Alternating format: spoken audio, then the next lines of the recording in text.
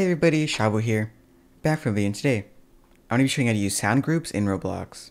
So the first thing I'm going to do is open this at the top, make sure that's open, and I'm going to go to View, open up Explore and Properties, and as you can see here I already have 3 audios to use for this tutorial.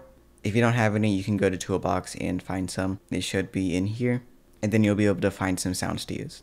Next I'm going to make the sound group, so we're going to go to Explore over here. I'm going to press the plus sign. Then I'm going to insert a sound group.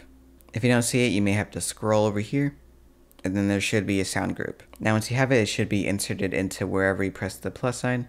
Now the way to use it, you can assign certain sounds to certain groups. So I'll make 2 of these. So I'm just going to press Control D, and then I'll name this one sound group 2 and this one sound group 1. Now a good way to use this is for volume sliders and stuff. If you have an option in your game to change the volume of sound effects and the volume of music, you would want to use sound groups instead of changing every individual sound. So let's say I want these ones to be in sound group 1. You can hold Control to select multiple ones, then go to Properties and scroll down to the bottom. There should be a sound group option. You're going to want to click right here, and then click the sound group that you want to assign it to. And I'm going to put this one into sound group 2. Now to test it, I'm just going to play this one, and it made a little sound. But if I wanted to make it louder, since I assigned it to sound group 2, all I have to do is go to the sound group 2, change the volume, and then now the volume will be different.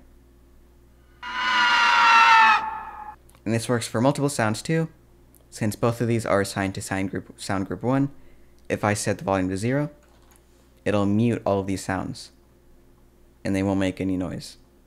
You can also add effects to these, so if I press the plus here, I'm going to add a pitch shift effect. Then let's say I want it to be really high pitched. Now if I go to this sound, and then press play, it's going to be a lot more high pitched. And that's how you use sound groups in Roblox. Make sure to hit that like button and punch the subscribe button. Peace.